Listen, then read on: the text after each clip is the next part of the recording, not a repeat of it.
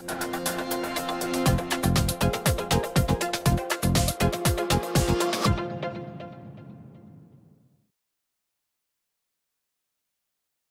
morning, good afternoon, good evening, wherever you may be. This is Sid from Elliott Wave Plus, and this is the January 9 of 2024 edition of my premium plan webinar. It's my quarterly webinar where I really just unveil everything that I do. Um, and I plan on leaving nothing out. So we had a big snow day here today.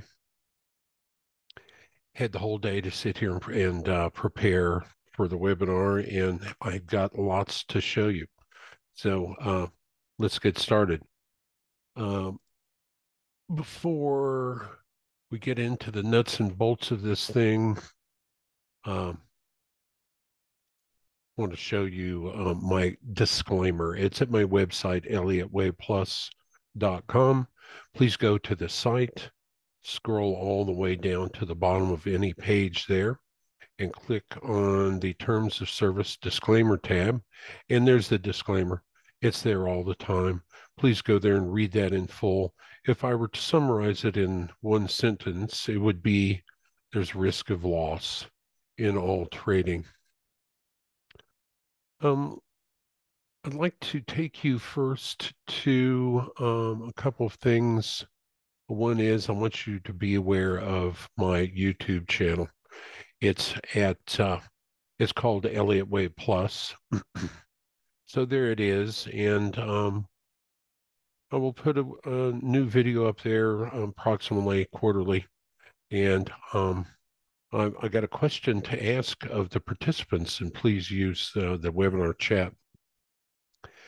How many of you are aware of any Elliott wave counting service that has essentially the same wave count today as they did 6 months ago?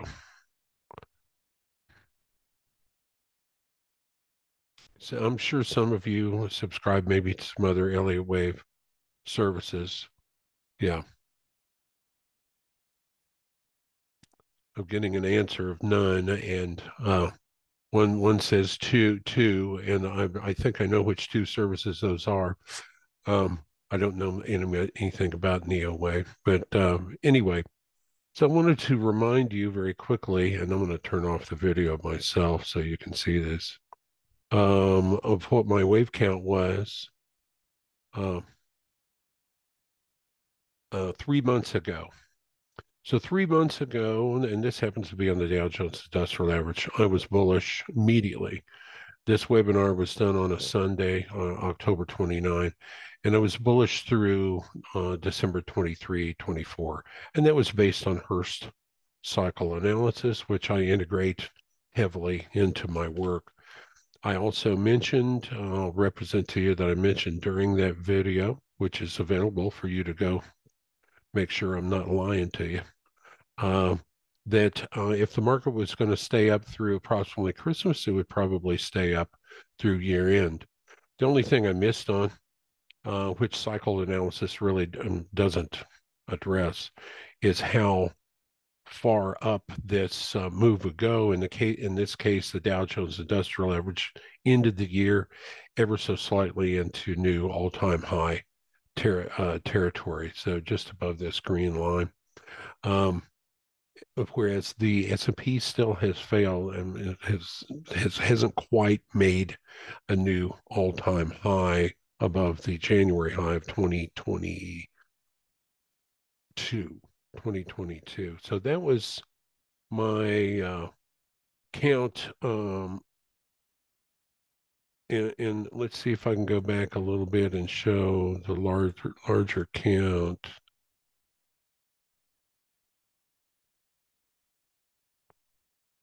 There we go. And what I was predicting is that up from the March of 2020 low wave, that initial move up was in three waves for wave one of an eventual ending contracting diagonal. And then we get an essentially an A, B, C structure down for wave two of the diagonal. and that it was unfinished and that the market would stay up in through late December. But eventually the diagonal would end in uh, late 2025, early 2026 as a ending contracting diagonal. So that was my wave count 3 months ago on the stock market. And then I'm going to go back to, let's see here, the June. No, no, the June, yeah, July 21 quarterly premium plan swim. And there was my wave count at the time on the Dow Jones Industrial Average.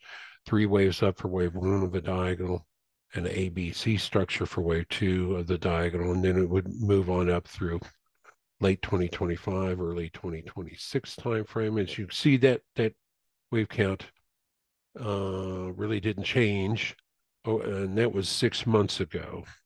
So moving to current uh, situation, I'll show you very quickly the weekly chart on the Dow Jones Industrial Average. And despite the fact that it made an ever so slight new all-time high, that wave count has not been invalidated.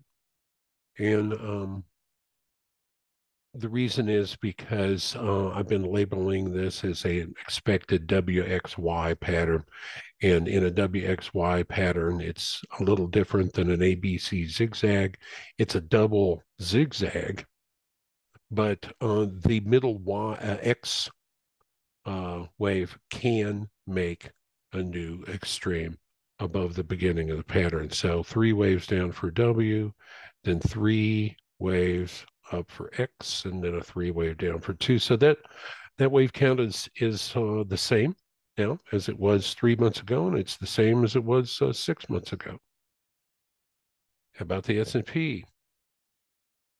Here's the weekly on the S&P. Same thing. In this case, I'm still labeling it a WXY and it or possibly a triple zigzag. ABC for W, ABC for X, ABC for Y, and ABC for possibly another X here and a Z, possible triple zigzag. So even if the S&P makes a slight new high, and I mentioned this in the video 6 months ago, it's not going to invalidate this count. And so my expectation is up from the March of 2020 low. We're in a diagonal. Well, if any of you have been long time Elliottians and have tried to trade through a diagonal, you know how difficult it can be. Sometimes especially the first leg of a contracting diagonal can be very, very easy to count as an ABC zigzag, just like this one was. How many of you subscribe to a service that thought that the January 2022 high was going to be as high as we ever see in the stock market during our lifetimes? Anybody subscribe to that mainstream Elliott wave? Yeah. Well, they were wrong again, weren't they? The mainstream Elliott wave, since this is the reason why I added Hurst cycle analysis to my toolbox, because I needed something to remove bias. Needed something to remove bias from my toolbox altogether. And Hearst has been extremely beneficial in that way. I think there was lots and lots of people forcing a 5-wave count on this move to the upside in the S&P. But to me, I counted it in real time. I never, ever suggested this was going to be the top. Hearst analysis was suggesting that that was going to be in either late 2025 or early 2026. And so far, that analysis is still working very well. But the most important thing about the count was I counted this as an ABC zigzag. And I felt like the subdivisions were, and the Fibonacci relationships within that structure were proper for a zigzag. In other words, you count up 5 waves from that low, 1, 2, 3, 4, 5 for A, take that times 0.618 and add that amount to that pink wave A top, and you get this dotted line right here. And that is where wave C equaled a very common 0.618 expansion of wave A, and that's a lot of the Fibonacci methods that I'm using now are completely different from the Fibonacci methods that are spelled out in the Blue Book. And when I say Blue Book, the Frost and Proctor book. And that really good-looking ABC zigzag with all the proper subdivisions, the 5-3-5 subdivisions, to that exact target, never spelled out 5 waves up.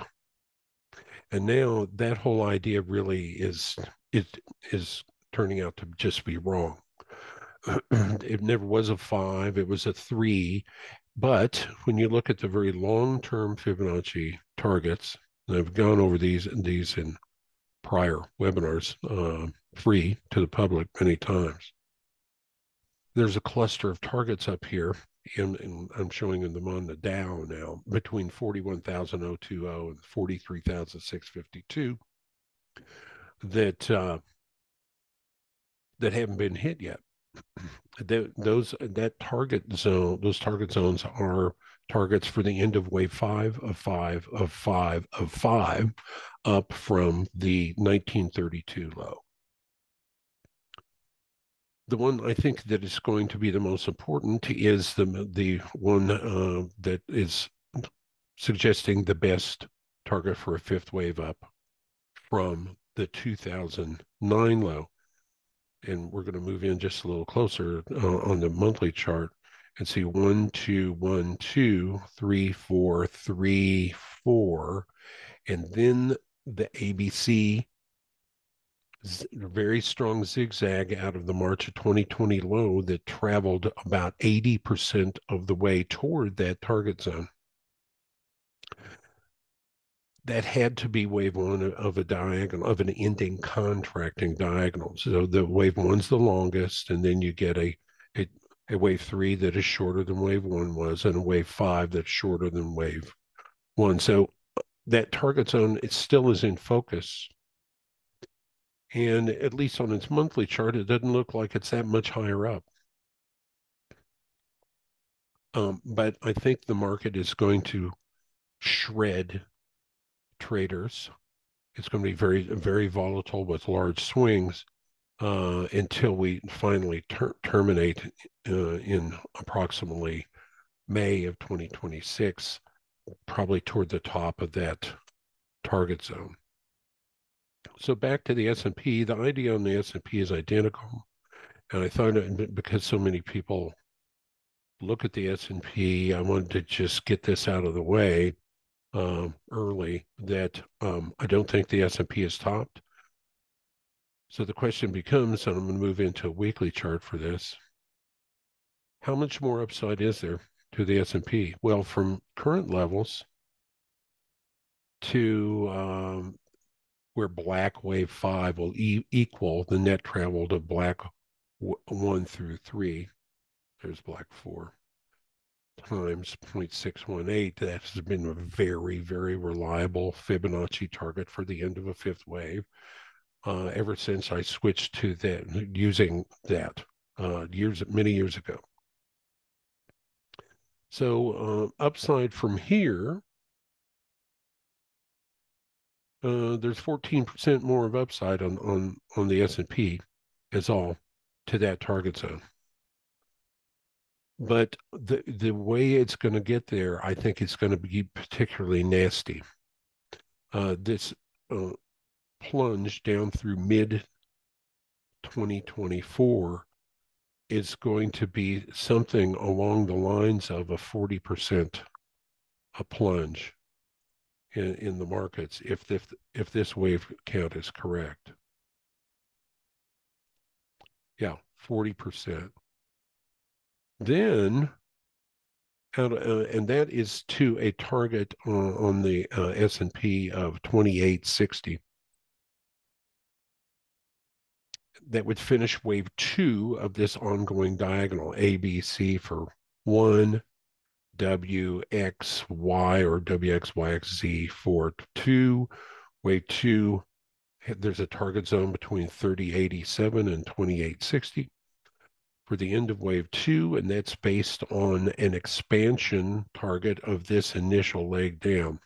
So if this is a unit of 1, take that times 0.618 would make the best target, and add that to that low, and you get a target down around 2865, 2860. But then at that low, and that's coming this year, approximately mid-year, possibly as late as the third quarter, we would get a huge upside opportunity of something along the lines of, well, really to the ultimate target, almost a double from there back up to new all-time highs, really twice. So, and then I think that's the top of Grand Supercycle Wave 3. That is the end of the, will be the end of the road of the secular bull market that started in the year 1932. So 1, 2, 3, 4, and an extremely extended fifth wave. 1, 2, 3, 4, 5. And so, these next couple of years are going to be difficult for most market participants. Trading inside of a diagonal is a difficult business. And I just want to show you how difficult it has been. So one of the things I cover in the premium plan webinar is our momentum algos. Well, I got to tell you, what I do on the momentum algos is I optimize them to the last 3 years of price action. So here's what that would be starting right here. Now that first year of the back test was a nice smooth trending uptrend.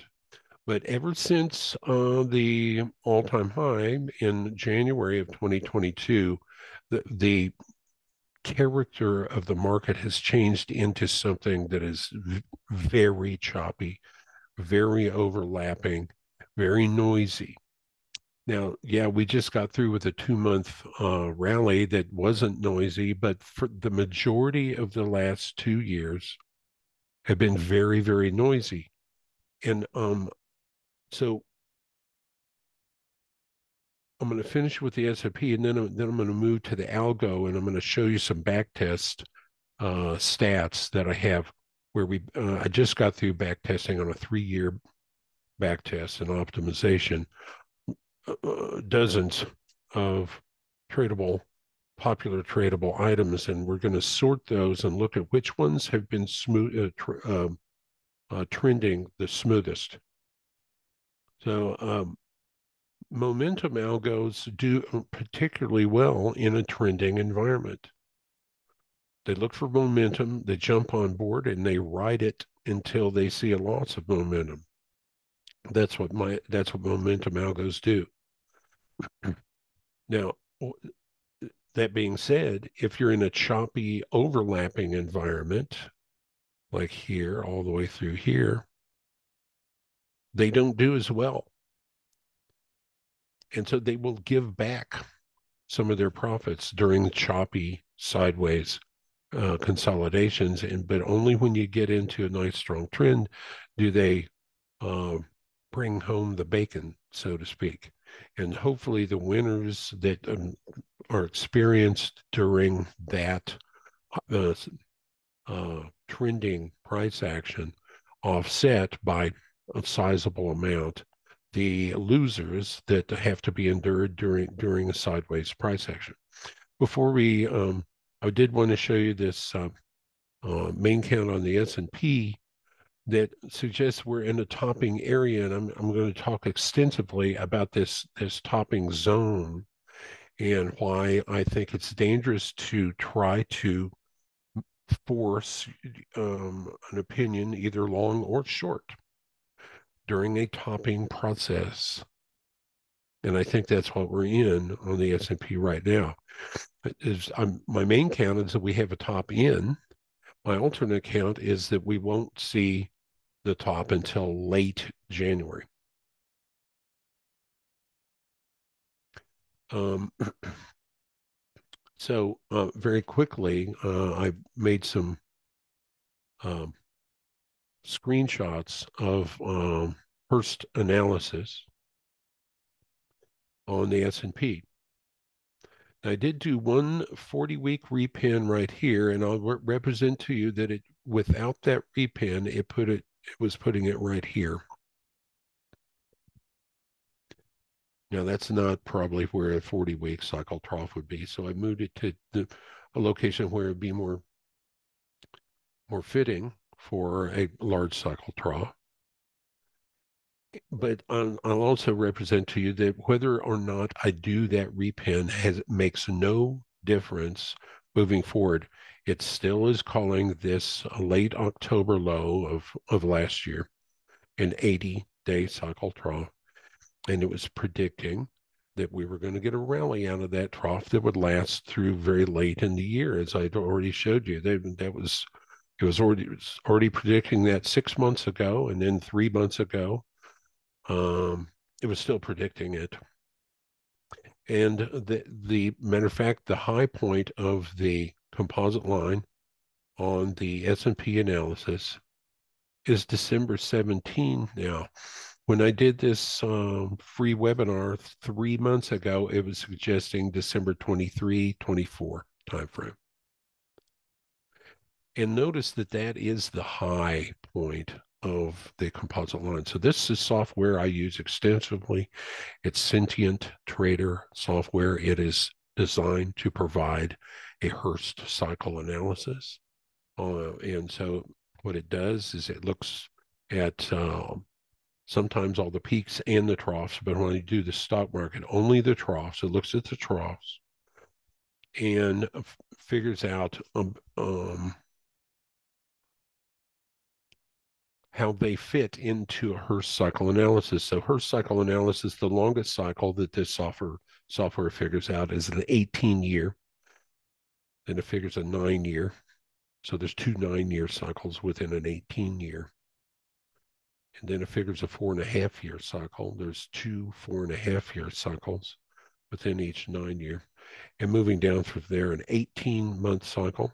There's three 18-month cycles within a 4.5-year cycle. And then there's 40 week. There's two 40-week cycles within an 18-month, and on down from there. 40-week, 20-week, 10-week. That's an 80-day. Then a 40-day, 20-day, 10-day, and 5-day. And it figures all of those at the same time. And each one is either in an up cycle or a down cycle.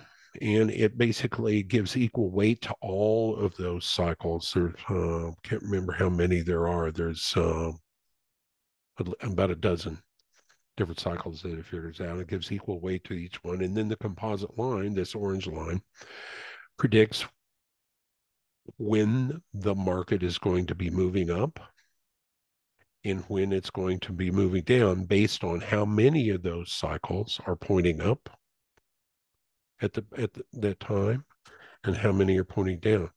So you look at this analysis right here. If this is the 40-week cycle trough, that is the 40-week cycle. It's been moving up, but now it's starting to apply downward pressure. Within that 40-week cycle, there's two 20-week cycles up here. And but that 20-week cycle is very important at the moment because it's been pointing to the downside into this cycle, 20-week cycle trough nest. And that is why the composite line, it was projecting downward movement through January 5 and then upward movement through January 26. Oh, yeah. That needs to say 2024, Chris. Yes, excellent. That's a typo. I need to. That needs to be May 19, 2024. And see this cycle trough nest that goes down in here? It's staggered. So it's likely to end down in here in June, possibly July, but the composite line only goes down through May 19. So that's why a lot of times on my charts, I will show you where the composite line bottoms and also where the center of that cyclic nest, the 20-week cycle trough nest is. And you can see that this downward movement, and I've warned my subscribers of this, even though my main count is that this needs to move down in 5 waves here, this 20-week, the existence of this 20-week cycle trough is so soon. It was going to happen this week that it very well could be we couldn't get a 5-wave down structure right there, and this isn't going to be the top, and we're going to get it over here. On Friday or on Sunday, 2 days ago in the webinar, I asked how many are short the market here now, and there was a couple that fessed up to being short, and I said you need to really be careful here because there's a 20-week cycle trough nest due this coming week. And if we can't get a 5-wave down structure down into that low, then we may not have a top. And what we saw last week was some downward movement, but it really wasn't very strong. It was only strong in the Russell.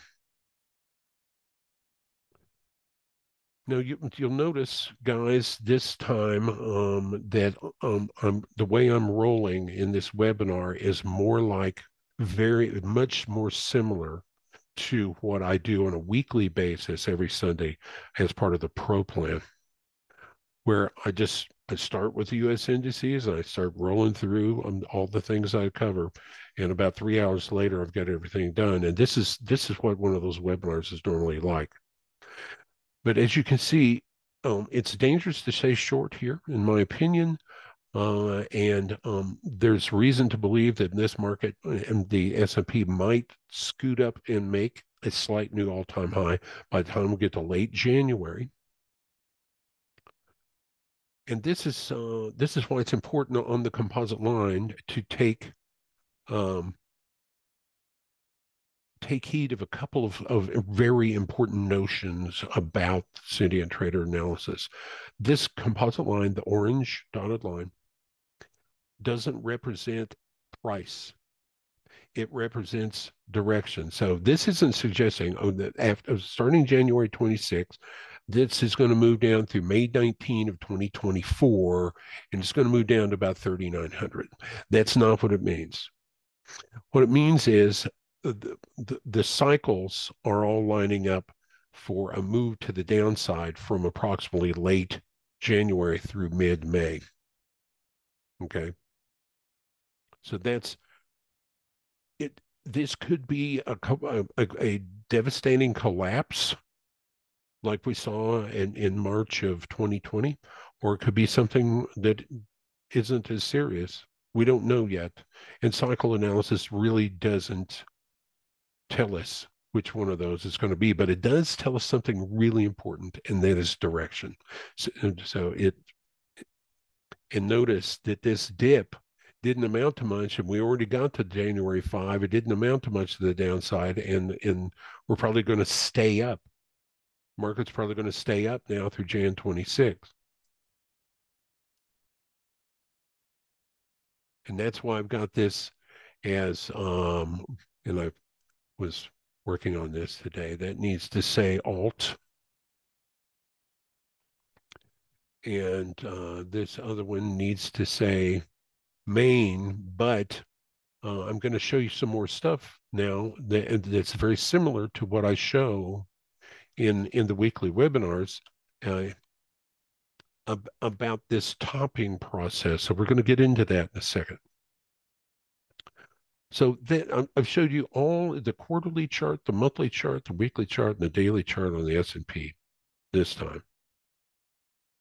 So shared a lot with you that I don't normally share during these free events. Other S&P charts that I keep a basic daily trend chart. This trend chart, the green boxes are, and this is kind of a proprietary system, are buy zone boxes, and the pink boxes are sell zone boxes. So, and then there's a couple of other indicators on here: an adaptive moving average and an ATR volatility stop. And one other one, and that is the ADX indicator, which I think is a very important indicator. ADX indicator, when it's over 60 on a daily chart, is deeply overbought.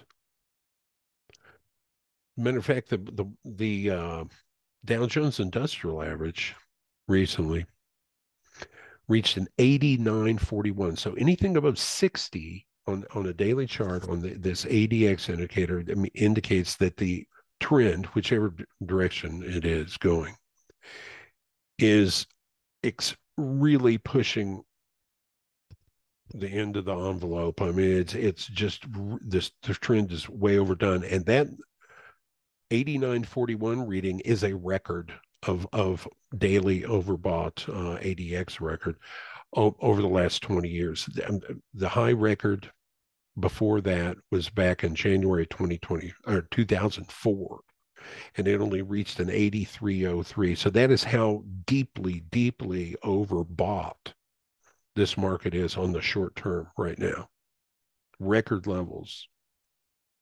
So this is my trend template, and my cheapest service, the $25 a month service, includes these trend charts on about a dozen different popular items every night. But the main thing about that $25 a month plan that you really, really need to know is that, hang on a second,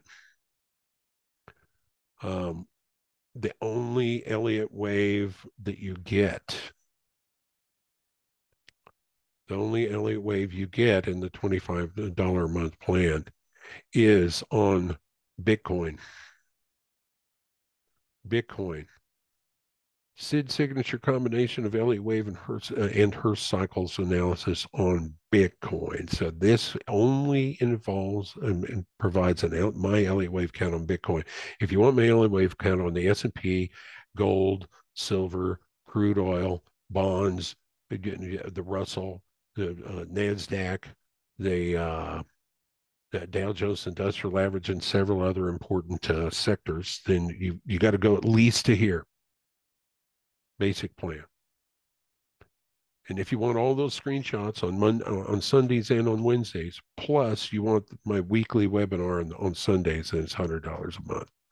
But this ain't going to get you anywhere unless Bitcoin is the only thing you trade. Just wanted to make that clear. I have some people misunderstand. It's like, hey, I really like your work. I'm going to subscribe. And they subscribe to the $25 a month plan. It's like, okay, well, I guess you're a Bitcoin guy. But anyway, record levels of overbought. A couple of other really interesting charts I want to show you before I get to the algos about the markets recently. This is a comparison of the black line is the RSP, that is the equal weight S&P, and the purple line is the ES contract. So the purple line is basically the regular S&P, the market cap weighted S&P. And you'll notice that starting in mid-March of 2023, they started to narrow. And by the time you get to late May, you had the market cap weighted index stronger than the equal weighted index, and they continue to widen. So I started these two at identical the same spot back here, at the all-time high in early 2022. And you can see that and what this essentially means is the largest stocks are what's keeping this market strong. The smaller stocks, not so much. I've got more proof of this that I'll show you. The other thing I want to show you a couple of interesting charts before we get to the algos. These are when the Fed raised. This is actually started way back. They started raising in mid-March of 2022. I've showed this many times, but on television, probably out of self-preservation, they try to make everything about the Fed, and then they can blame the Fed on whatever, I guess. To say the Fed, the reason the market did this today is because the Fed da da da. So you look here, the Fed raised, market went up. Fed raised, market went up. Fed was unchanged, and the market was at a temporary peak. Fed raised one more time, market went down. Fed was unchanged, market went down. Fed unchanged, market went up. Fed unchanged, market went sideways. So I showed this just to show that all of this talk on financial propaganda TV about how does it, and trying to put everything through Fed glasses is meaningless when it comes to trading the markets. It has no consistent effect. It's all over the place. And we'll talk later about what the Fed really is doing, which is very simple. They're doing the same thing they always have done. They're going to adjust their rates to match the natural bond market with typically a 5 to 7 month delay. Now, once in a while, they will use some sort of agenda that they have, and when bonds started tumbling from the all-time high recently. I say recently. I can't remember when it was. 2021, I think. They waited like well over a year before they started actually raising. So they were very late, and so they had to catch up very quickly. And that lateness was threw fuel on a inflationary fire that started in March of 2020 with 2.1 trillion of fresh printed money. Then another few months later, another 1.9 trillion of fresh printed money. That is all of that money that was printed out of fear of what COVID was going to do, really lit the inflationary fire. And now on television they talk about uh, uh, the Fed has conquered inflation. Well, I don't think so. Inflation's still going up. Prices are still going up. We're at about 3% inflation. So prices aren't coming down. They're still going up. So this shows correlations recently between the U.S. dollar and the S&P. The red line is the NASDAQ. Purple line is bonds. And the orange line is gold. And you can see that recently, everything that isn't the U.S. dollar has been going up on the back of a weak dollar. And that was generally the case until very late in the year, December 27, and then the dollar turned and has given us now one, two, three, four, five waves up. On the shorter term, we have a new trend direction on the U.S. dollar, and it is up. And so, what is that going to mean for all of these items up here? Well, it's going to make it very difficult for them to continue to go up. I want to show you this change in the direction of the U.S. dollar recently, and the immediate effect it's had on everything. Okay, now we'll go to the algo.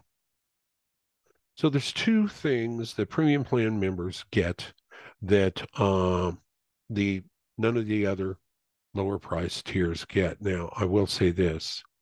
If you are subscribed to the $100 a month plan, you get the weekly webinar. And in the weekly webinar, I freely share what the premium plan people are seeing, but you only get to see it once a week. Premium plans see it every night. And what those important things are is the momentum algo. So you might say, well, so your called Elliott Wave Plus. Why would you have momentum algos? And the reason is because that's why I put that plus on the end of Elliott Wave, and not just Elliott Wave. I've combined Elliott Wave and Hearst. And then I also want people to be aware of what momentum algos are doing in the markets, because it's momentum algos are prevalent. They're super important. They're way more important now than they were, 10, 20, 30 years ago. They have become widely used. And so it kind of lets you know what momentum algos are likely doing. And I think it's important to know. And so what the first thing you do when you design a momentum algo is you have to the momentum algos will trade in the direction of the trend only. So you have to have something that is determining the direction of the trend. Well, some people will use, like regular long only stock market money managers often refer to the 200-day moving average, or the 100-day moving average, or the 50-day moving average. But for an algo, it needs a definitive way to determine the trend. And what I use is the adaptive moving average. And I don't use it like the price has to be above the adaptive moving average, and as long as it's above the adaptive moving average, then that's a trend direction. The way I use it is the slope of the adaptive moving average. So if the slope of the adaptive moving average is to the upside, it will be green. If the slope of the adaptive moving average is to the downside, it will be red. Dark red. I wanted a real big contrast between those. So as long as this adaptive moving average is green, the momentum algo will only take longs. It will only go long. And the way it decides when to go long, it is number one, that line must be green. And then the other thing that must be green is you have to be on a positive crossover of the I call it the Walter Bresser. This is an old indicator, many decades old, called the WB or RSI 3M3. It's a double smooth RSI. Okay.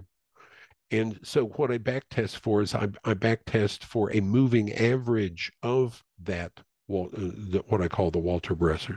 This is also exactly how Walter Bresser, a pioneer in technical analysis, that had suggested using this indicator. It's using these crossover.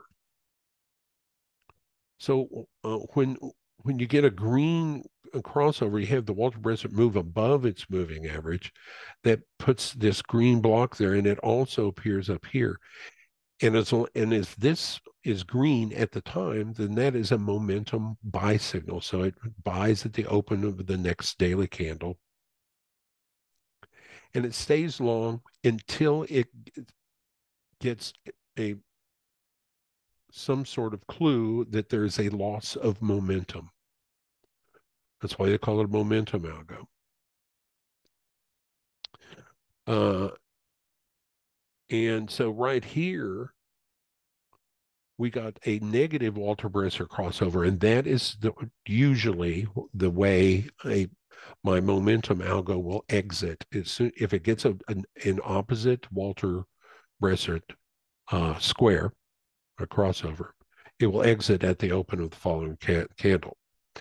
All of these green squares, green blocks, are winning trades on the algo. And you'll notice that during this nice upswing we've seen recently, it was able to, of course, catch some nice winners, some momentum winners on the upside. But if you go back, yeah, there was a momentum buy here that made money. There was actually a momentum sell here that made money. There was a momentum buy here that made money. So there's some winning trades in here, but none of them are really very big. And the further you get back into this choppiness that we have seen, the matter of fact, the biggest winner over the last 3 years actually was a short, and that was during this last blast down into this low that occurred in June of 2022. There was also a winner on a couple of short winners going down into that important low in October of 2022. But so what I do is I have set up all these indicators so that I can back test the settings of them. So the settings of the adaptive moving average, in this case, back tested well as 8, 6, and 30, and the moving average of the Walter Bresser. So we have the trend direction, and then we have enough momentum build up. It takes the buy, and then it exits when it senses a loss of momentum. Also showing on this chart are some extremely important indicators that sometimes come into play.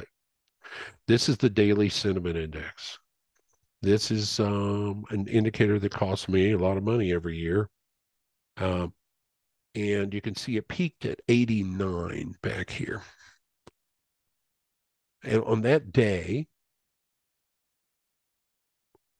and that was this day right here, the 89% of retail traders were bullish. So what happens is retail traders are trend followers, and the more the market goes up, the more bullish they get. And at major tops, there's almost no retail traders left that aren't bullish. They're all bullish, almost all of them. And that often marks a top or a topping zone, topping area. Now, back here on this date right here, no, October 27, that's this date right here. There were only 10% of retail traders that were bullish. That often is an area where you see an important low, and that 10 reading right there was one of the reasons why I was bullish on that date. There was a weekend between this candle and that candle. I already showed you. That was the call I made 3 months ago where I was bullish until Christmas. Where did the Christmas come in? Well, it didn't come in on this chart. It came in because of Hurst cycle analysis. The composite line was bullish until late in the year. So that low occurred right here.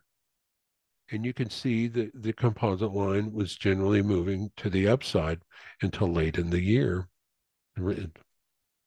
at that time. And there was more than just sentiment behind it. There were a lot of other things. There were some divergences, some other things that assisted in that call, but that was actually an easy call to make. And it was shocking because I had a lot of people that didn't believe me at all. They thought this thing was going to crash on down from there. And that also was what mainstream ElliottWaveService.com was saying. And surely you know who I'm talking about. So there's the algo. So let me show you very quick on the algo that I've got a number of parameters of all the settings. I always color this blue. So I'm going to go to edit this strategy. There's all the parameters I test for, thresholds on the DSI button to the downside and the upside. Also, if you have a unusually long signal candle, how much of a retrace to expect, how many ticks before taking that buy signal, and some other things. But I'm going to run that. I'm going to run that analysis, and it's going to show you how much profit this algo would have made had the current settings been in place for the last 3 years. And notice that this is all, I've optimized it for the best combination of total dollars profit brought in and winning percentage. And notice the winning percentage is slightly below 50. So there was 39 winners and 46 losers. But the secret to the success was that the average winner was $4,144. And this is one contract, one ES contract at a time. And the average loser was 2169.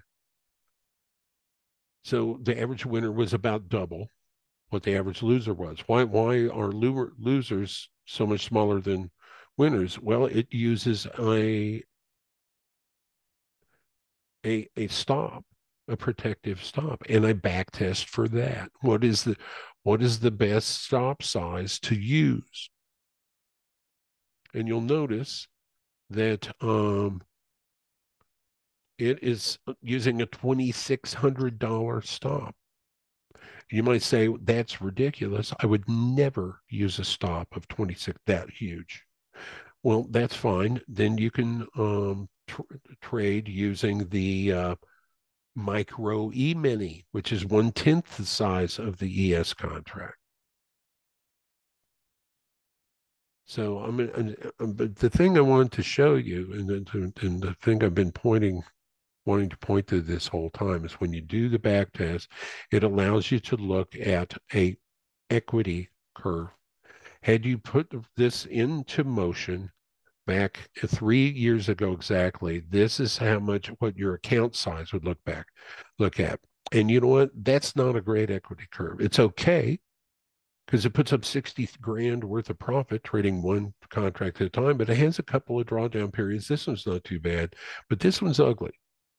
This would be from about November of 2022 through about probably July, August of 2023. It did nothing but lose money. Now it's regained it all.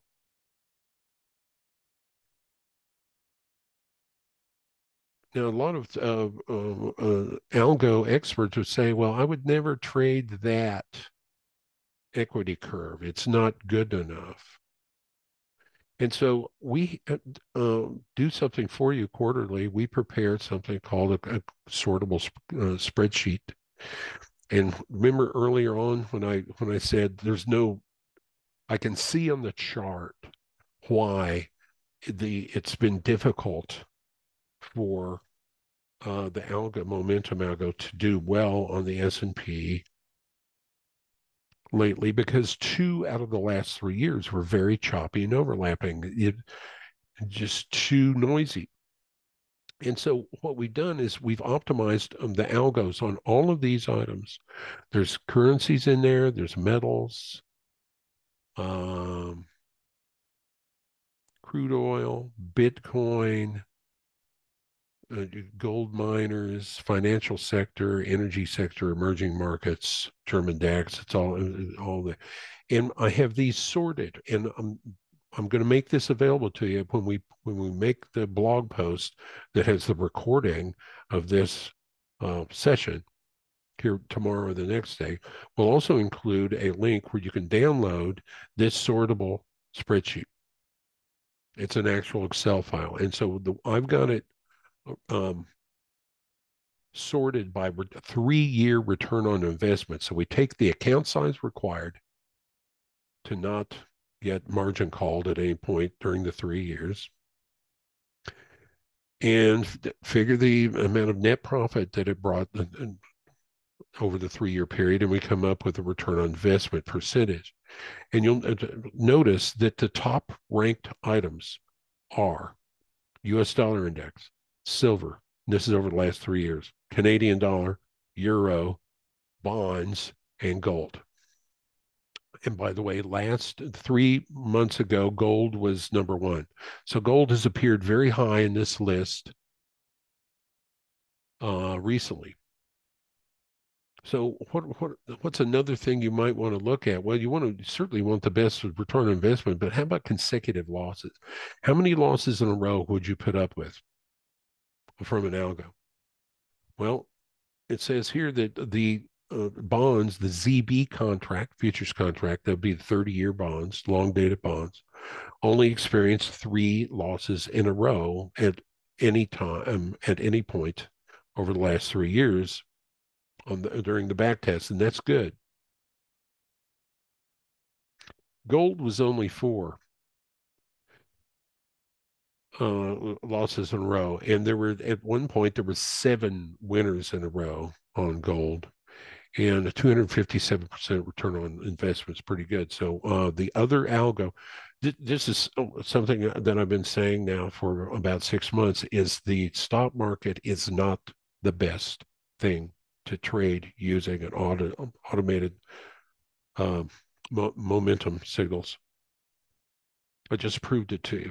It doesn't trade smoothly enough. It's too noisy. There's other items that would be excellent trading items. Um, so I want to one other thing I want to show you is, and I think I'll do this on gold. So one of the special things that the premium plan members get is that every night they get this momentum algo system to see if there's a new buy signal, sell signal, or change the stop to trailing or exit signal. But I'm going to run to the gold charts, and the other thing I'm going to cover real heavy today is some of my gold analysis right now. There's a lot of gold bulls out there right now, a lot of bullish talk about gold, and I'm also very bullish on gold on a longer term, and I'm going to show you why. First of all, I'm going to go to the gold chart. So something that really needs to be tracked if you are a gold person, there's 2 things that you really need to track. One is the US dollar index, and then the other, or possibly the euro, if you don't have access to the US dollar index. And the other is sentiment. Sentiment. I'm going to show you both of those right now. So this is a long-term Hurst cycle analysis on the US dollar. And you'll notice that the composite line over the long haul is very bearish. It's bearish for years. This is moving all the way down to the end of the decade. This indicates that the dollar is going to lose buying power. And you know what? It's been losing buying power really for a long time, really 100 years, ever since the Fed was brought into existence with their, you know, goal of 2% annualized inflation. but it's especially been getting smashed since the year 1985, and I'll show you the charts on the U.S. dollar. But this is the U.S. dollar. That peak that we saw back here, I think it was in September of 2022. Late was followed by a five-wave down structure, and then that was followed by an expanded flat A, three waves down to a slight new low for B, and then C, an impulse to the upside. So and then recently the dollar's been moving to the downside. This assisted many items: gold, silver, copper, uh, stocks, bonds, in moving to the upside. So a lot of assets will move up while the dollar is moving down. But right now, and I've got another view of this is closer up. Uh, and I've got some labels on it. The U.S. dollar is expected to rally through, and by the way, this date right here, the top peak or a secondary to peak on the composite line, just 2 days ago was March 22. And so on most of my charts, I'm expecting the dollar to generally continue to stay up through March 22, and then very bearish on the U.S. dollar. That has changed midweek here to March 3. I don't put a lot of credibility into the little morphing changes from day to day on the composite line, but let's just say that we're expecting the dollar to continue to rally, and I have already see five waves up in the U.S. dollar from the most recent low on an intraday chart, but expecting the dollar to rally at least this weekend. It was expecting the dollar to rally through March 22, and then to get hammered to the downside. Well, the item that's going to be the most bullish for is going to be metals, certainly gold and silver. Certainly gold and silver. It may not be that bullish for copper if we're going into a recession, a fairly quick but rather deep recession, which I think we're going to happen. So I think it's particularly bullish for gold and silver, and that date on my charts is going to be March 22, because that's how long the U.S. dollar is expected to stay up on that chart I just showed you on Hearst analysis. So a real problem with gold bulls right now is that this move up out of this most recent low is in three waves. That's a big problem. And so I think we're going to see gold moving down while the dollar is moving up until approximately March 22. Could be a little earlier. But if you look at the long-term count on gold, you know, whether this is a one and a two here or not, I'm not absolutely certain, but this is a wave three clearly in gold. And this is a sideways ABC pattern for wave four clearly. Then this is a five wave up structure for wave one again.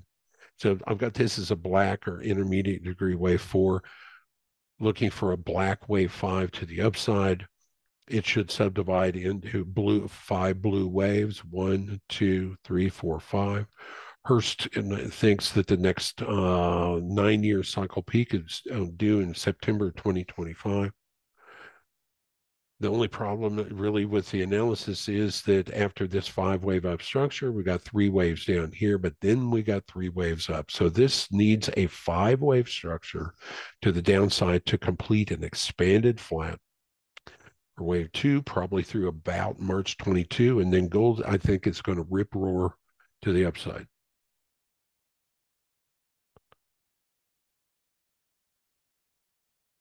So let's look at the price action on gold. It looks a little noisy over the last 3 years. You go back 3 years on the algo, there's 1, 2, 3. So the algo back test is back through this point right here now.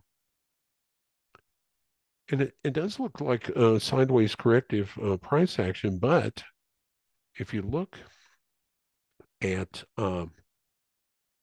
the algo, it's been one of the best algos. These big green blocks are winning trades. The red blocks are losing trades. The reason the red blocks are smaller than the green blocks is because it uses a protective stop. That combined with the fact that it has an open profit objective, this is the secret sauce. So it gets long when it has the right Walter Bresser crossover, as well as the adaptive moving average starting to slope to the upside. Long signal came in right here, and it stayed with the trade and got an enormous winner because it didn't have a fixed price objective. It waited until it saw a loss of momentum, and that would be this crossover, Walter Bresser crossover here. That's why that winning long trade right there brought in approximately, I'm measuring it, trading one contract at a time, $10,000. And that was right after a short trade that had made approximately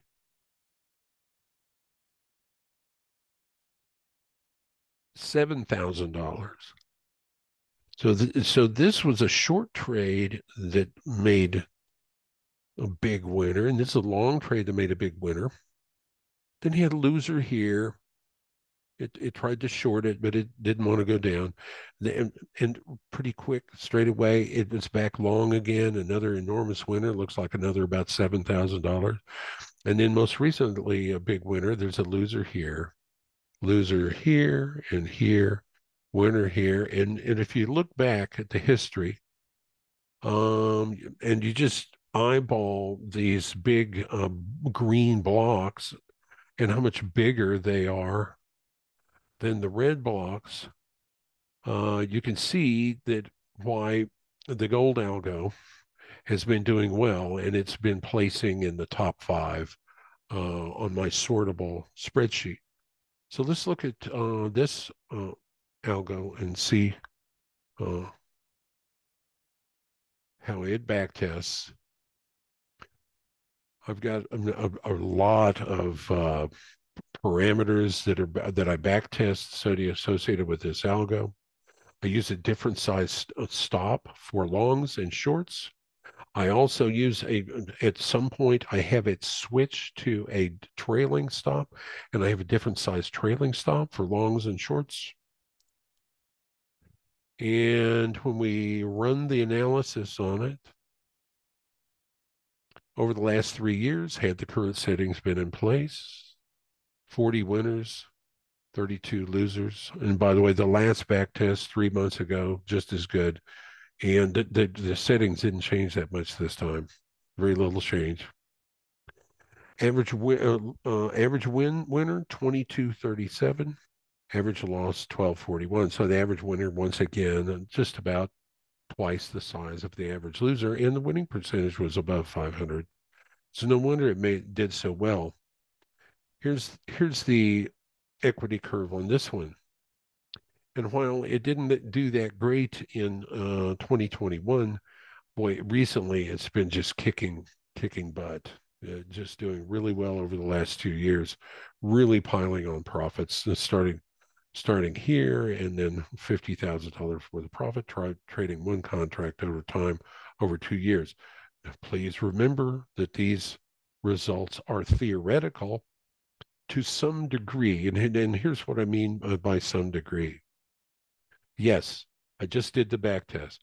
It's optimized for the last 3 years. It's showing the rosiest possible picture here. So why don't we go to my website and look at the nightly reports on the algo starting before I redid the settings. So let's look at the January 2. I all during the first week of January, I was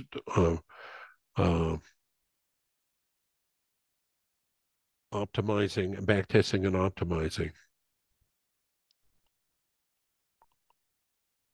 And if we go to the gold sentiment, not sentiment, no, gold, yeah, the gold algo. This is before I did any changes. So this, the last time I had optimized these settings here would have been around October 1. That was back here. So all of these winners that occurred across here since October, approximately October 1, were produced real time for premium plan subscribers. Nothing fake about them. They were produced real time for actual premium plan subscribers. They were notified on the very day of the signal because I only do the back testing and the reoptimization once a quarter. So those winners were real. And I will represent to you that the settings here haven't changed that much. As a matter of fact, I can see what the settings were before. They were 13, 2, and 30 on the adaptive moving average. Now it's 13, 3, and 30. If you saw the difference between that, you can't hardly even detect it. And then there was a 23 period moving average down there. Now that is now a 12 moving average, which actually would get you into the trades a little quicker than a 23 period moving average on the Walter Bressett. Those are the two main things about the back tests, that and the size of the stop. The size of the stop is huge, hugely important. It must be back tested. Um, and the size of the stop last time was $3,550, and now it's only 2,000 for longs, 2,900 for shorts. So we've actually been able to tighten up the stops a little bit with this recent back test. The other thing you get as a premium plan member that you only get to look at once a week as a pro plan or $100 a month is this extremely important proprietary chart template that we use. We call it our sentiment conditions. Sentiment conditions chart template. I've explained this before. I'll go over it once again. There's some very important indicators on this chart, and there's nothing here about Elliott wave or Hurst. It's all about sentiment, and it really is compares commercials positioning versus retail positioning. So there's three different commercials positioning indicators down here: the fast acting, the medium term acting, and the long term. So this shows you the positioning of commercials as a percent of open interest. That's a Larry Williams idea. And he actually printed in a book, one of his books, a couple decades ago, the exact code to use in Trade Navigator platform, which this is, Genesis Trade Navigator, to program in this indicator, which it gives you a quicker idea of what the commercials are thinking. So who are the commercials? Well, in the case of gold, the commercials are the gold miners, the gold producers, the gold sellers. So it is in their distinct business interest that if they think, based on all of their work, that gold is vulnerable to a move to the downside, they will short it. In other words, they will hedge their business interests. So let's say they got a bunch of gold on hand and they got a bunch of gold in the ground and they're busy mining that stuff up, but they're expecting gold to move down. Well, what they'll do is they hedge. In other words, they short gold. And that way they can make money on gold as it moves down in their hedging accounts. This is extremely important because it shows you what the smartest people in the room are thinking. The people whose business it is to know as much as possible about what's going to happen next in the price of gold. Whereas retail traders, They're trend followers. And so they will, the more something's going up, the more excited they get. And so we use the daily sentiment index to track where they're at. Invariably, they are deadly short. Like on this day, one of these days right down here, there was only 8% of retail traders that were bullish. And notice that the commercials were loving, they were taking off their hedges. They were thinking, oh, the gold is not going to move much lower. We're getting ready for a big rally. They, of course, were correct. Retail was all on one side of the boat at the wrong moment, and the boat capsized, and we got this enormous rally that started in early October. This is to some degree what they mean when they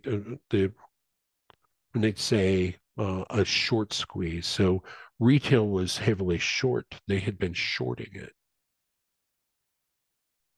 whereas uh, uh, commercials were shorting it way back here. And they were gradually taking off the shorts as this made move down.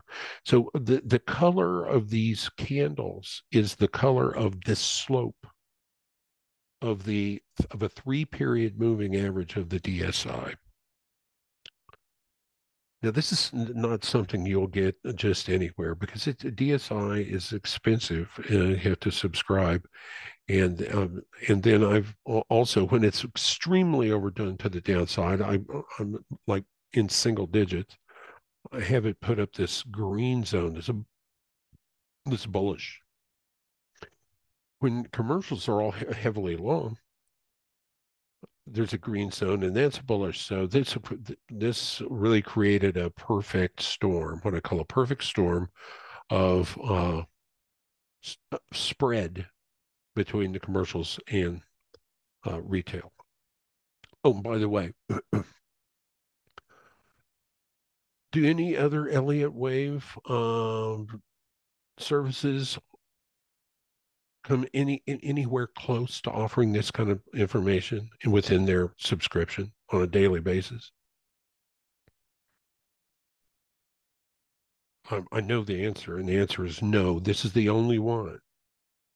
But on but when it comes to sentiment, it's huge in precious metals, and it gives confidence that even though it's been moving down strongly, you can start building a long position. Well, how about the conditions right now? Well, they're a problem because commercials, as a percent of open interest, are as short as they have been at any point in the last 6 months. This indicator is commercials positioning as it relates to their most bullish and bearish positioning over the last 6 months, and they are currently as hedged as they have been at any point in the last 6 months, and they have been since this peak back here. And this is an even slower acting commercial positioning indicator. They are also as hedged or as short as they have been at any point in the last 12 months. That's when they're below the red lines on these indicators. So they're fully hedged. And the retail has been stubbornly holding on to bullishness recently. And it is really amazing because when you have access to this on a nightly basis, and then you read all of the articles about that are super bullish on gold, that are constantly bombarding the worldwide interweb. Uh, they're they're worthless.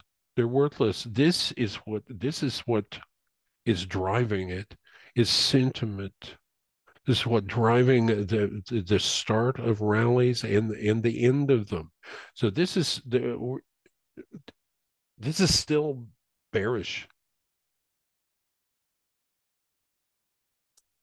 So when we go back to my gold thing, that's why I'm expecting this substantial move to the downside.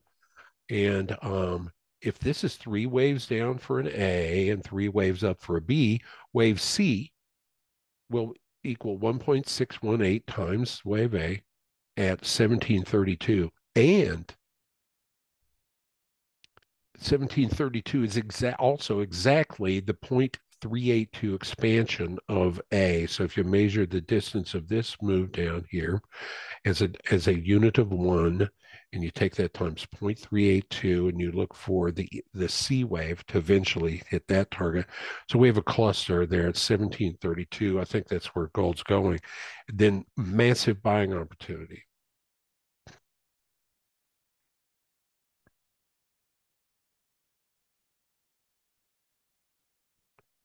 So between the algo and the sentiment on gold, it's been just amazing, amazingly successful. Anyone interested in gold market should be a subscriber to my work, at least at the $100 level. Been able to time these swings over and over and over again successfully. So what about silver? Well, same thing on silver. I think it's going to move down through late March. That's the last. At least that's where the U.S. dollar was expected was to stay up on this current rally on the U.S. dollar through about then. So you might say, well, how important is the dollar on these items? So we'll add a comparison signal or comparison of the DX 2-057, the US dollar, and we'll color that green. And then we will flip that upside down so that, and so that is the US dollar index inverted that's moving almost tick for tick, really, with silver, and it's doing the same thing with gold too. And so the dollar now that I have it inverted, you can see the dollar has given us a five wave up structure. That's very likely just the beginning of the dollar continuing to move up. So it's inverted. So look down here, and it's the U.S. dollar is generally bullish, according to Hearst, all the way to March 22. So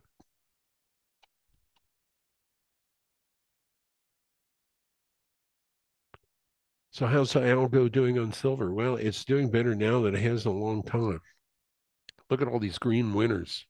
Now this is a back test,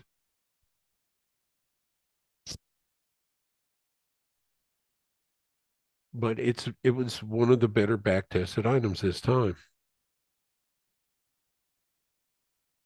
Now it's currently short. It's in a winning trade, but these little arrows here, that means that the Walter Bressert is sloping to the upside. It hadn't crossed over yet. If it does, and it looks like it might, it'll suggest exiting that short position. It's within an eyelash of exiting it. But ever since the green arrows started to appear and the Walter Bress was moving up, it started trailing the stop. And you see that the stop is now down pretty close to price.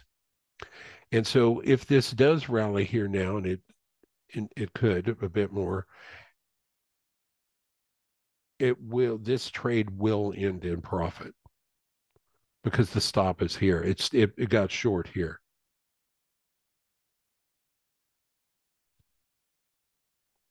But here's the problem with silver.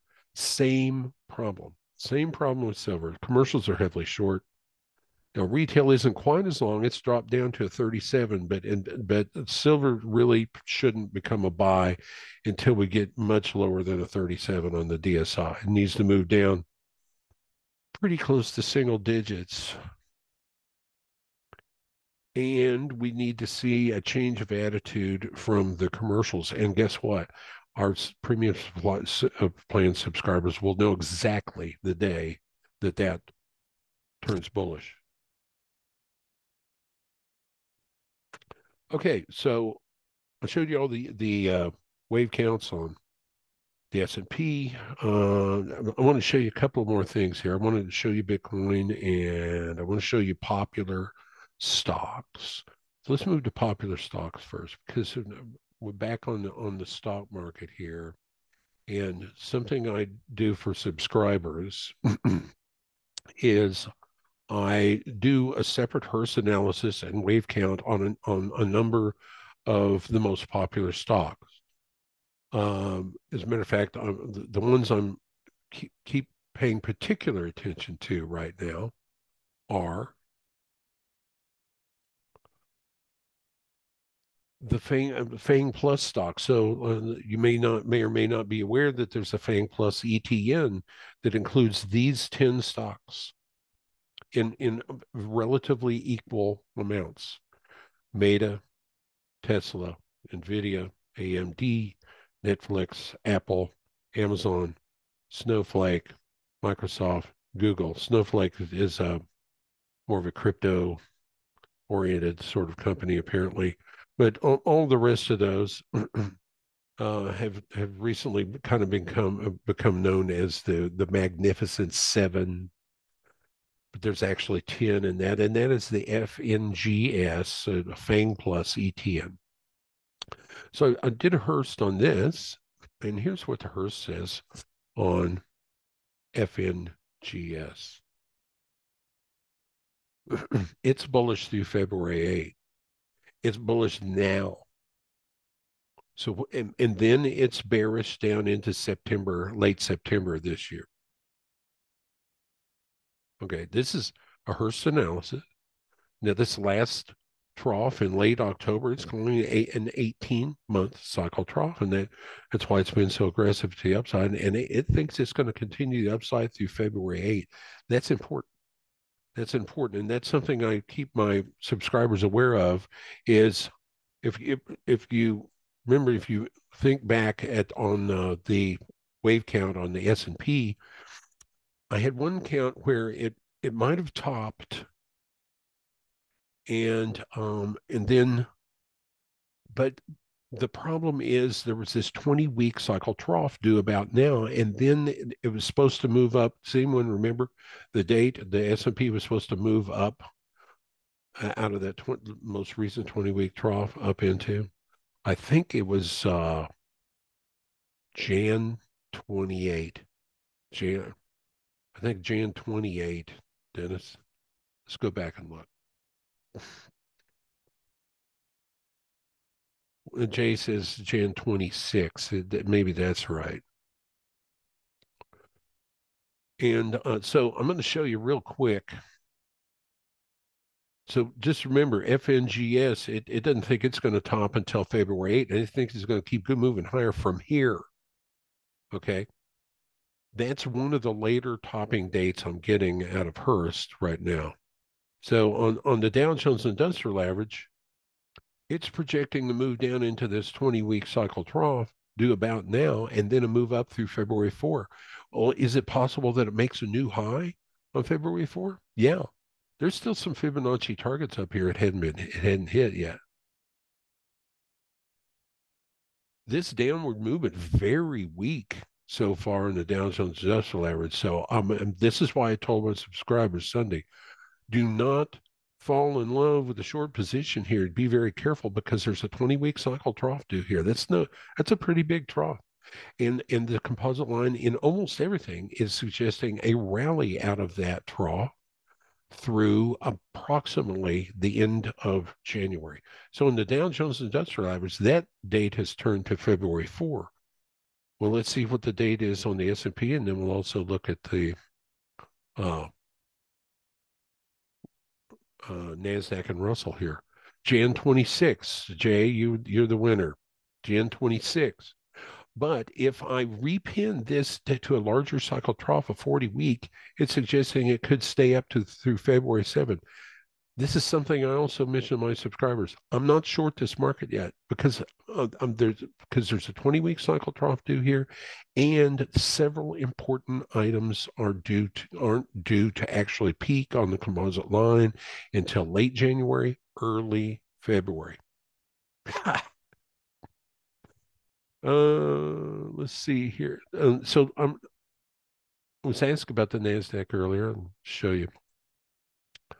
Let's check those dates on the Nasdaq and the Russell now. Rest assured, Dennis, the J is not the teacher's pet. We have a long history. It hasn't always been great, but it's great right now. So glad you stuck around, Jay. Um, anyway, so I'm going to the Nasdaq and to the Russell,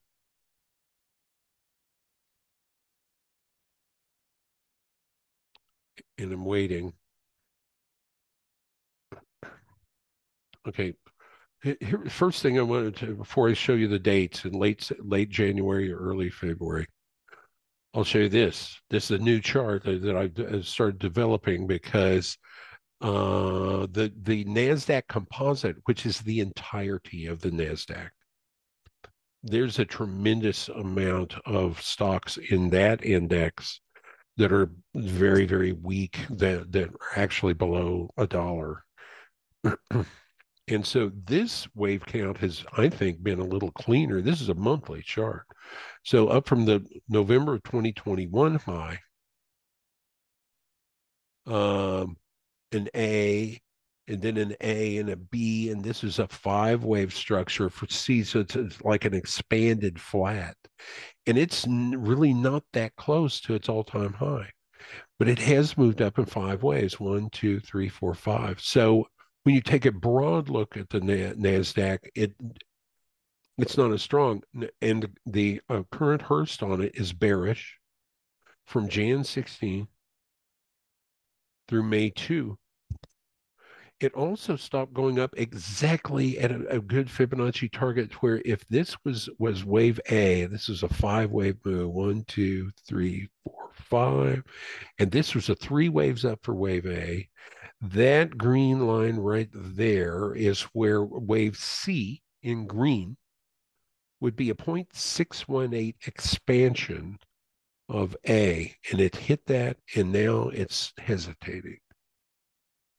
So that the date on that is Jan 16. Well, what about the NASDAQ 100? NASDAQ 100 is the 100 largest stocks in the NASDAQ. And this is what I've been, and notice that that index has made a slight new high above its high back in November of 2021. Very slight.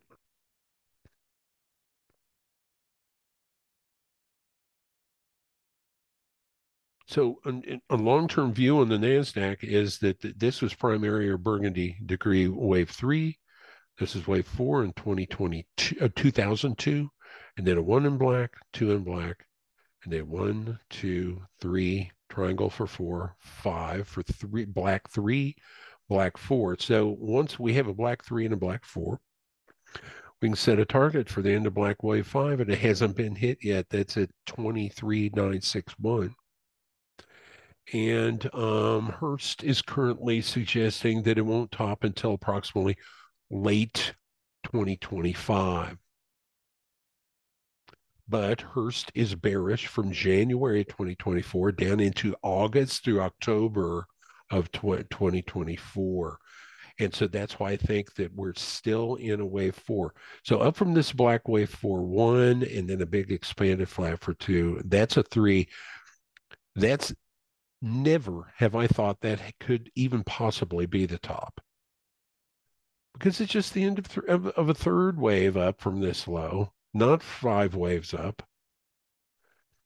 Then a pretty deep wave A, and now we're getting back to kind of a double top wave B. Still need a wave C to finish this blue or minor degree wave four. Not going to finish until sometime in the third or fourth quarter of this year, according to Hearst. Look at these huge divergences setting up on that weekly chart. So here's that was a day monthly chart. So here's the weekly. So in my estimation, this initial move down was in three waves, but this is just a B wave, and we've got a C wave coming. Either that, or we're getting an A, B, CDE triangle for wave four, and wave four won't end until somewhere in this chronological vicinity of the next 18-month cycle trough. It'd be somewhere between late August and mid-October. And then a strong fifth wave up from there into the latest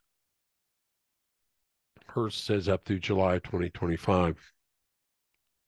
So I still think we have a fifth wave up in blue that is due from this black wave four back here in late 2018. So one in blue, two, three, possibly four here. If that was a four, this has to be the end of it, and I just don't think it's going to be. This is a B wave, need a CDE or a possible five wave C down into this trough.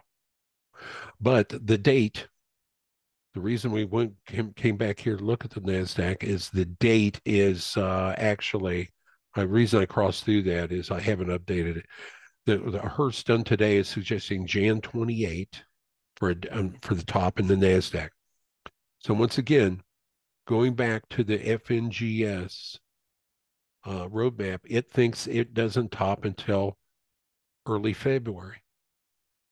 So I think the bottom line is, I think the stock market is going to stay up until late January, early February. And I think the strongest stocks are going to be the same ones that have been leading. It's going to be those Magnificent Seven, or in this case, though, the stocks in the FNGS. They're going to hold this market up. That, combined with the fact that there is a 20-week cycle trough due in almost everything here in any moment, has been telling me, don't short this market yet. Don't short it yet. It needs to see how this plays out. Now we got this big divergence here in the weekly chart. Let's also look at the Russell very quickly. In the Russell, it was actually the Russell when I first started floating the idea that the move up from the March of 2020 low was in three waves and is therefore wave one. And so I started floating that idea way back here in 2021, mid 2021. And I still think it's the right idea for what's going on here. I am looking for a huge cycle peak, and that it's probably going to occur in approximately the second quarter of 2026. That's because I do a Hearst in all these different items, and that generally is about where most of them think it's going to peak now. And so if this is a ongoing contracting diagonal, this move to the downside was just the first leg, and then all this sideways junk is just a bear flag. And we've got to see a finish to this structure, down, sideways, down. Her cycle analysis agrees that we're going to move down from approximately late December all the way into June next. And it is likely to be a five wave structure. And you see I have a target way down here at 1309. How big of a move is that to the downside in the Russell, do you ask? Well, and that would be kind of the high target, 33%. So I'm looking for a move down through mid-year that is substantial this year, and then an incredible opportunity, buying opportunity in the markets for about a doubling of stocks. And then here's the Russell Daily. Notice something about the Russell Daily. There's a 20-week cycle trough due somewhere between Jan 5 and Jan 11, and it looks like it might have quit going down. Matter of fact, it just barely subdivided into five waves down, 1, 2, 3, 4, 5, with a really abnormally short fifth wave. So I'm going to move into an intraday chart on that on the Russell. one and a two up here, then one, two, three, four, five, for three here, four, five. So this does look like it gave us a fifth wave down. It was a normal fifth wave target would have been way down here, and it really just stopped. Now we could still be in a fourth wave, but probably not because there's this 20-week cycle trough window that is due and it's about to run out. So I think, but I do think a person can construe this as a impulse to the downside. It's the only of the Russell, NASDAQ, S&P, and Dow. It's the only one that really looks like you could even call it a five. And therefore, it could be that the Russell is topped, but notice, move back to the daily chart, the date that the composite line is suggesting that it's going to rally up out of this 20-week cycle trough all the way to Jan 31. So what is it saying? When on balance, when you look at everything, what that's suggesting to me is don't even think about shorting this market until we get to late January at the earliest. That's the moral of the story. So we have all of these dates that the composite line think that we're going to bounce out of the 20-week cycle trough. Some of them as early as Jan 26, other as late as February 9, and that later date is coming from the uh, the Magnificent Seven group. So there's the Russell. Let's see what else. Um, I think you probably heard me speak enough about Hearst in this webinar to understand now why I integrate it into my Elliott wave counts very, very carefully and consistently. Hearst is just like Elliott wave. It's not perfect. And I'll tell you what, Elliott wave in most people's hands is dangerous because it allows bias to come in. And what Hearst does is it eliminates all of this bias crap. And so I end up like integrating my accounts into a Hearst uh, roadmap. And you wouldn't believe how much it has helped me.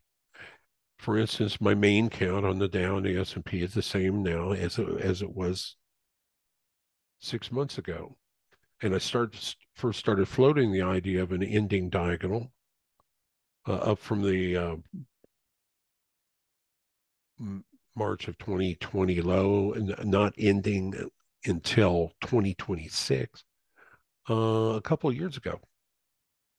And so I don't have to change my wave counts as often and but I can still look at the internal wave structures, set the Fibonacci targets, uh, just like a regular Elliottician. But I really believe it allows me to see around corners better than any Elliottician that uses Elliott wave alone. So another thing that on the sentiment, notice the sentiment on, and this is the sentiment condition screenshot, proprietary screenshot that the premium plan members get to see every night. Pro plan members, $100 a month, get to see it once a week during the webinar. Commercials are heavily short. This is also the case with the Dow Jones Industrial Average. This is not the case with the S&P. So the positioning of the commercials is a little less reliable when it comes to stock markets. However, when they're short at the same time as you're getting some real high readings on the DSI, it is a warning that you're nearing an important potential peaking or topping zone. But notice there's something else on all of these charts, and it's seasonality. There's a big bullish seasonality in the NASDAQ that happens every year from May 19 all the way to July 28. You may not have known that, but that was on my charts, and my subscribers were able to see that. Um, Not every seasonality period ends up working perfectly, but when you see where the seasonality period is, and by the way, this seasonality also comes from paid service, and it's basically means that 80% of the time over the last 15 years, so 12 out of the last 15 years, if you took a the stock market, all 15 of those stock markets, you turned it into a composite line, was up from this date to this date. 12 out of the last 15 years. So sometimes it works and sometimes it doesn't. And I'll tell you that when it works is when it is in perfect harmony with the sentiment conditions. And so you also get to see periods of bullish seasonality on lots and lots of items as a premium plan subscriber. Um, for instance, you get it on all of the futures contracts that are covered by the premium plan nightly algos. That would be the Australian dollar, Canadian dollar, crude oil, German DAX, Dow Jones Industrial Average, euro, gold, NASDAQ, Russell, um, silver, US dollar, and bonds. But you also get, as a premium plan member, some other stuff. Uh, and that is additional sentiment conditions on virtually every major tradable commodity: cocoa, coffee, copper, corn, cotton, heating oil, lean hogs, live cattle, natural gas, orange juice, platinum, uh, gasoline, soybeans, sugar, and wheat. So let's just take a look at them. Let's look at platinum. There's a lot of bullishness on platinum currently, but this is tonight's sentiment screenshot on platinum, and for this, I'm going to actually move. So there's been some bullishness out of a few corners out there on platinum recently.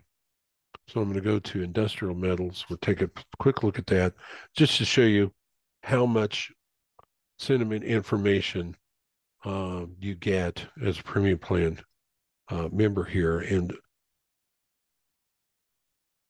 so when we move to platinum sentiment,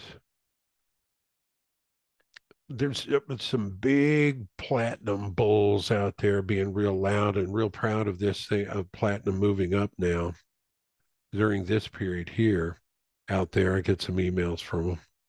But now we have platinum coming down and overlapping this peak right here. Why did it do that?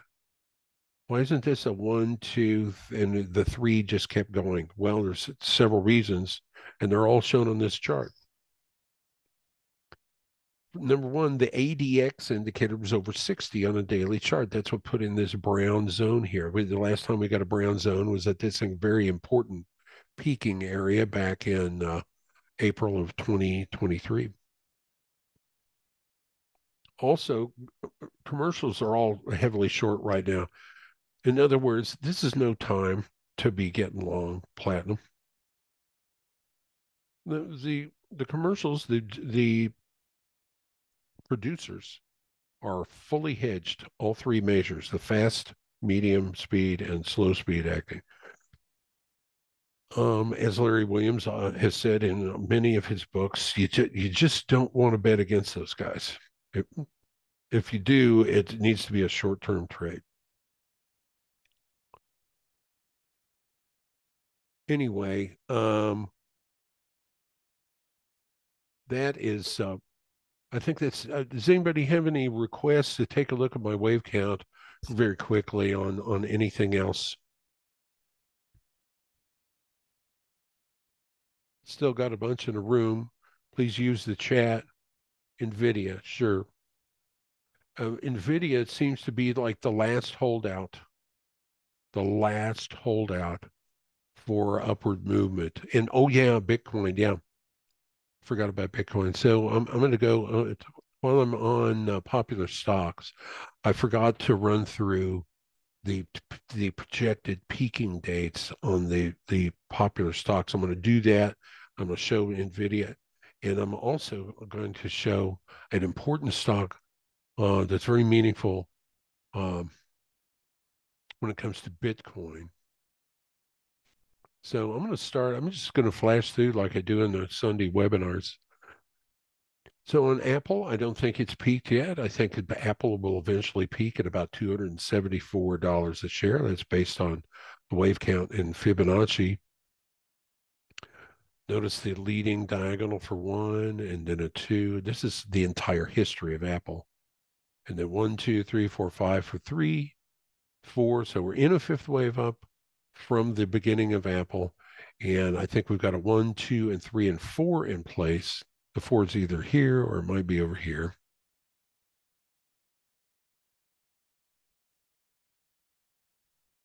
And moving into the weekly, I think the four ended very quickly and we entered into an ending expanding diagonal one, two, three, four.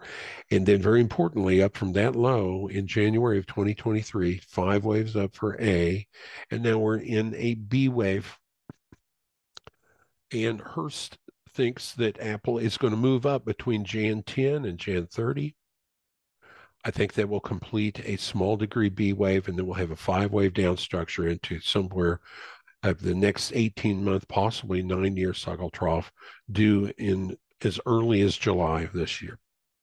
Then you get a blow off move up into the third quarter of next year of the end of a expanding ending diagonal. As a matter of fact, I'm going to extend this to the right and figure that that is going to provide support. So this is still projecting a pretty substantial move down from Jan 30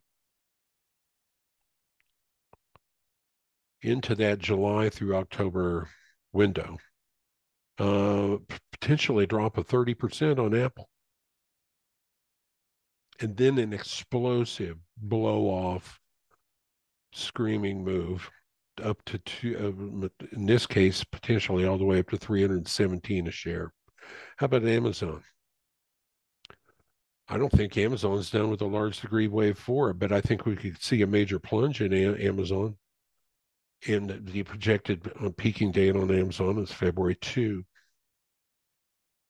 down into July. Boeing.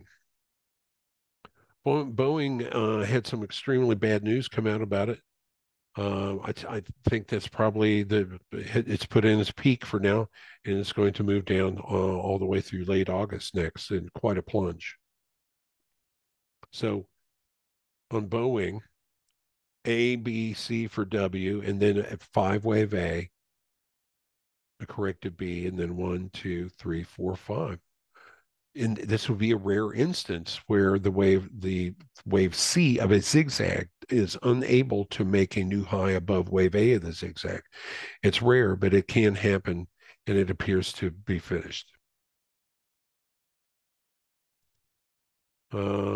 Disney, I'm not going to bottom until mid-year, I don't think. Meta putting in a peak up here. The composite line thought it would peak last time I did on December 23. Google, I think it's putting in an ending contracting diagonal and will peak according to the composite line Jan 23. Microsoft, I think rallies until February 1, puts in a peak there. It's just a B wave. And then we get a C wave down to finish an expanded flat that started back here in July. Down into June, then a huge move up to 533 a share, up from 278. That's basically a double.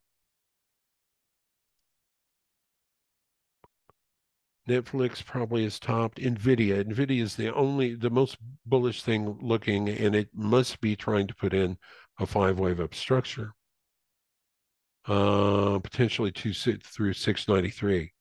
Um, it's going to have to swim against the tides in order to do that. I don't see anything else really looking that particularly strong, but it appears to have broken out and needs 1, 2, and it's in a wave 3. It needs to finish at 3, 4, 5.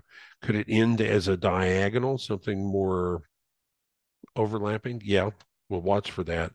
Um, the Hearst I just did suggests a peak on February 4 and then a plunge down into July, August timeframe. Notice these. Sometimes I draw these manual phasing on these troughs, suggesting that NVIDIA could have a lousy second half of the year or most of this year, the rest of the year after it peaks, even though it's screaming higher right now. Tesla may have already peaked in this wave too, and it's on its way down. There's a few others, but and I already showed you FNGS and how it's might continue to grind higher and stay up longer than about anything through Feb 8. That said, this is really suggesting the difference between these dates, the Feb 8 date and the late January dates on some of the indices, indicates that it is in fact going to be the Magnificent Seven that's going to hold this market up through potentially through early February. This is the stock I was talking about. This is Marathon Patent Group Incorporated. I think they call it something different now, but it's Marathon something. And this is a good proxy. This stock is a really good proxy for Bitcoin. And so it, from its inception, plunged down into this important low at 35 cents a share back in March of 2020. And then the good news for this stock is it appears to have given a five-wave up structure out of the low.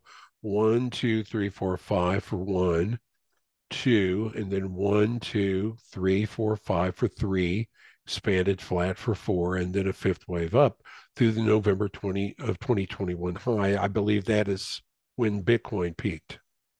But here's the bad news for this stock. That was followed by just like Bitcoin, a very clear five-wave down structure down through late 2022. That is trouble.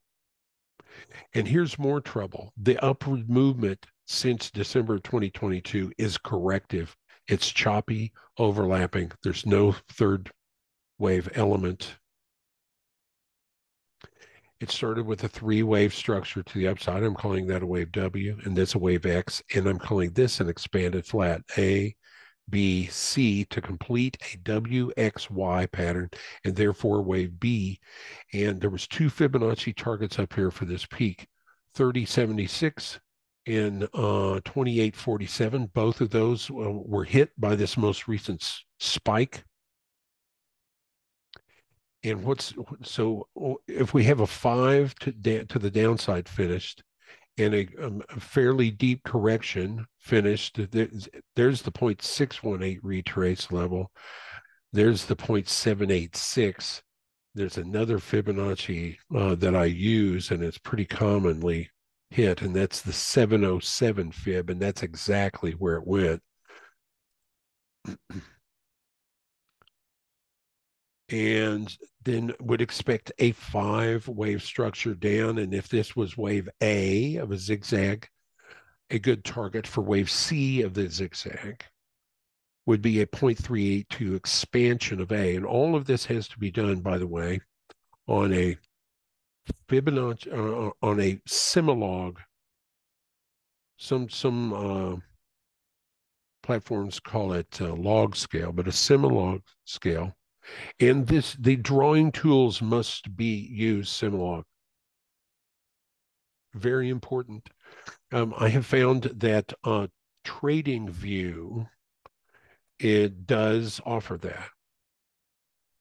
Similog charts, all at any time frame, and Similog drawing tools, and it's very, very fast. I kind of like that platform's TradingView as a potential alternate in case something blows up with Genesis Trade Navigator, which I'm keeping my fingers crossed that never happens because as you can tell, I've got hundreds and hundreds of wave counts, Fibonacci targets, and Hurst analysis all worked up in this platform. Having done this for subscribers since 2010. But anyway, look at so that target is 89 cents. This item just peaked at $30. That's a 96% plunge. So am I bullish on Bitcoin? Forget about it. I'm extremely bearish on Bitcoin, and I have been for a while because in Bitcoin I recognize this five-wave up structure, and then we're going to go to Bitcoin next and look at this movement to the upside, which I think is a very, very clear corrective pattern, a very common one. So I'm going to move to cryptos, and we'll look at Bitcoin. So why would Bitcoin be so? Why would I be so bearish on Bitcoin right now? I'll be very honest with you on what I think about Bitcoin. I When I was a young man, my very first really good job, I worked for a computer land store. This was in the early to mid '80s when during the personal computer explosion. And when I first went to work selling personal computers out of a retail store, the biggest selling computer was the Apple II. The Apple II. And two is like a Roman, two eyes. If you want to look up what they look like, anybody old enough to have actually used an Apple II in the room? Anyway, I used to sell them a bunch. Yeah, on 2E, yeah, it was the portable version. Well, no, it was a 2C. Yeah, the 2E was the last version of Apple II.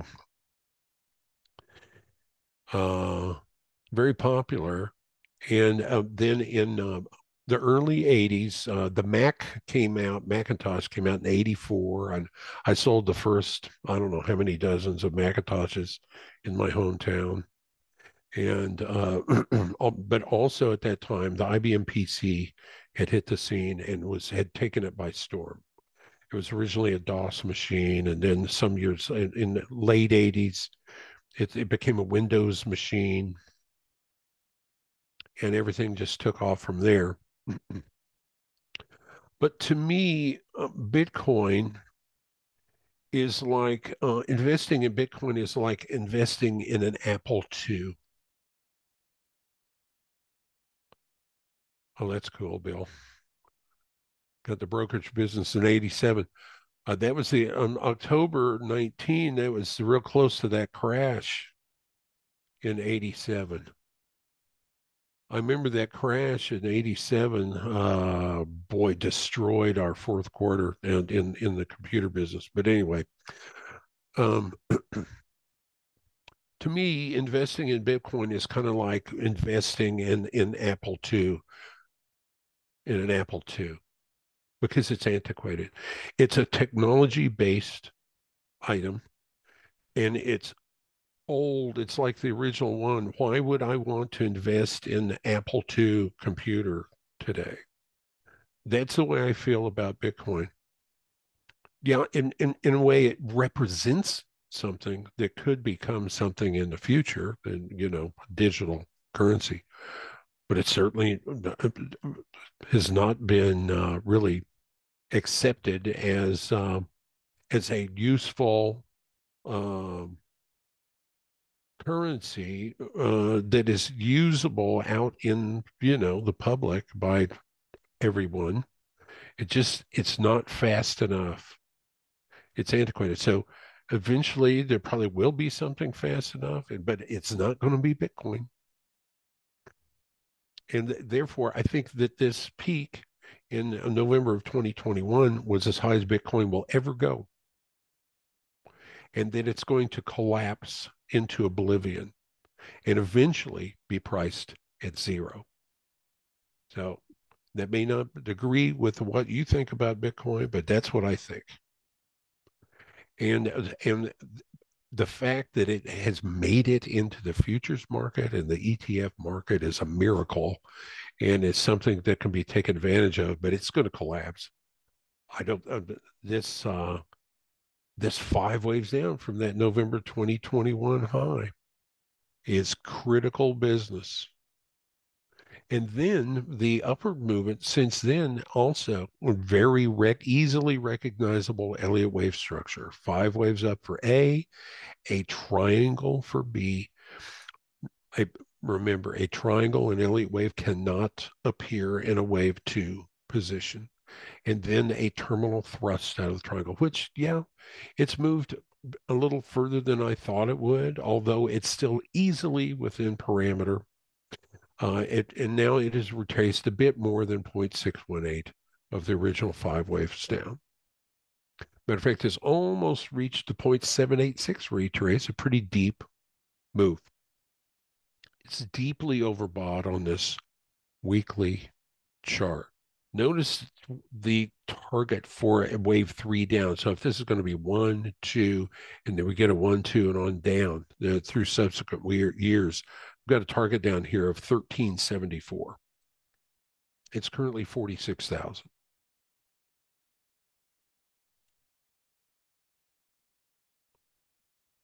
So here's a look at the upward movement from November 2022 after the clear 5 waves down. 1, 2, 3, 4, 5. That's really clear. But then a sideways triangle, A, B, C, D, E. It's perfect.